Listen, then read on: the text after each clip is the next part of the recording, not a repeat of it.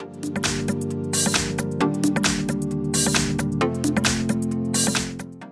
everyone, here we've got Samsung Galaxy Tab S7 Plus, and let me share with you how to add a fingerprint to this device. So firstly we have to find and open the settings, so let's do it, and now let's scroll down and find Biometrics and Security. Here on the second position we've got Fingerprints, so simply tap on it, and this is the very first step of adding it. Here we've got some info and tips, so simply tap on Continue, and here we have to add an additional screen lock. We can choose the pattern pin or password, and it is very important to remember it actually, because if for some reason the fingerprint sensor won't work, then you will still be able to unlock your device. So let me pick, for example, pattern, just tap on the option you'd like to use. Let me draw it, tap on Continue, redraw it and confirm. Okay, and here we've got the very first step of adding our fingerprint. Here we've got the sensor, so all we have to do is simply put our finger on it. And right now we have to do it multiple times in order to add our fingerprint fully.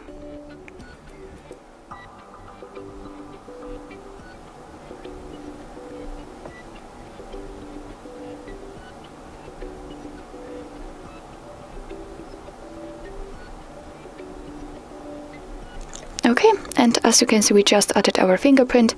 Here we can tap on Add and we will add another. If not, just tap on Done. And now your device is asking you if you want to back up the pattern, but I don't want to, so let me get back. And here we've got the fingerprint menu. This is the fingerprint we just added. We can tap on it, rename it here, or remove it. So let me rename my fingerprint and tap on Done. As you can see, it immediately changes.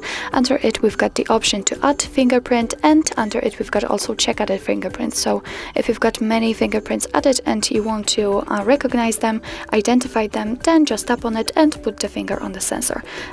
And as you can see here, we've got the name of the fingerprint added. What's more, here we can decide for what we want to use our fingerprint for.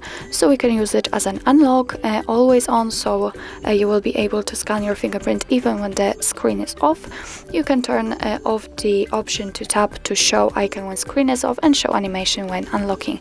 It's really up to you which option you'd like to use. I will leave it like this, so let's check if it is working. Let me lock our device. And let me find the sensor, which is located here. As you can see here, we've got the sensor, so let me put my finger on it, and the screen is unblocked, so it means that we just successfully added our fingerprint to it.